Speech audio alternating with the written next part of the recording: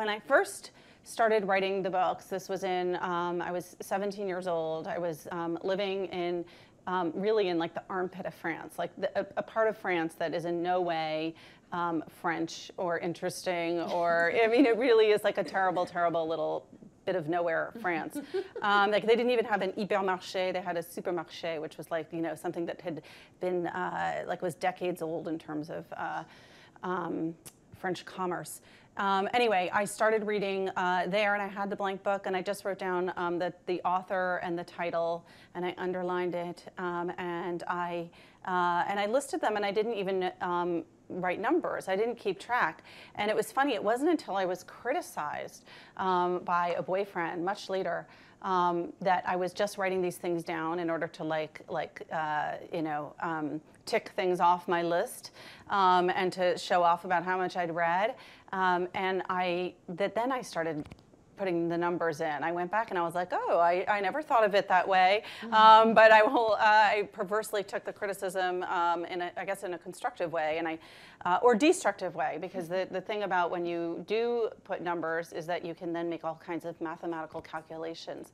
And back to your point about, you know, the amount of reading you get done when you have like kids and jobs and that kind of thing, you can see that your annual average declines.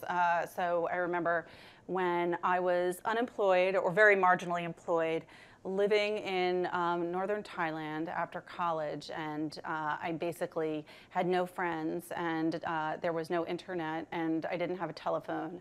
I read 76 books that year, which for me was a lot, but it also included things like Anna Karenina and Moby Dick, like they weren't, you know, little short, easy books. And then I think after my third child was born and I was like working pretty full time, it was 34. And so, the numbering is kind of a mixed blessing. It's a mixed bag. And then I have other annotations. I started off writing ink in parentheses when I didn't finish something. I think the first book that I didn't finish in the book of books was Interview with the Vampire, which I wanted to like that book. I really, really didn't like it. I found it in the bathroom of one of my stepbrothers. It was his bathroom, and he had like a bunch of cheap paperbacks in there, and I picked it up, but I didn't finish that. That eventually evolved, and now it's a little empty square to signify when I don't finish reading something. I try to finish everything, but... Do you have to get, is there a certain threshold? Like if you start reading something and read like 75 pages or something. It gets a square. It gets a square. It counts still. It gets in there, it just gets the square. Like 30 pages? The dread square. No, 30 pages doesn't go in. Yeah. And sometimes I pick up a book, and I was talking about books being very mood-based.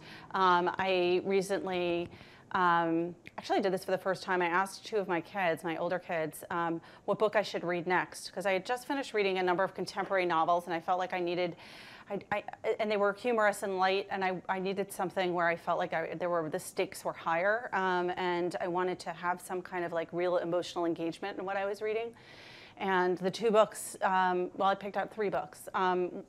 One was Scoop by Evelyn Waugh, which I'd never read and always meant to read, and I picked up recently at Powell's bookstore in Portland, Oregon, and that was not deeply engaging, so ultimately that didn't make the cut. And the other two books I picked up were Constellation of Vital Phenomena by Anthony Mara and Émile Zola, Belly of Paris.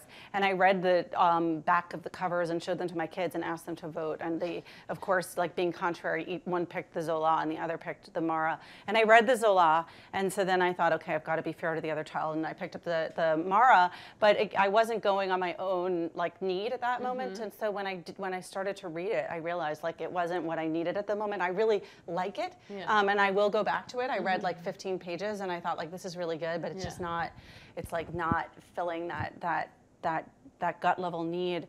And I put it down, and I realized there was a reason that I had picked up Scoop, which was I wanted to engage with something also a little bit relevant, something that was like a bit of an escape but also relevant. And I ended up reading Ben Bradley's 1995 memoir, A Good Life, Newspapering and Other Adventures. So obviously relevant to me working at the New York Times, but also working there like a million years ago in technology time, back when newspapering was a word.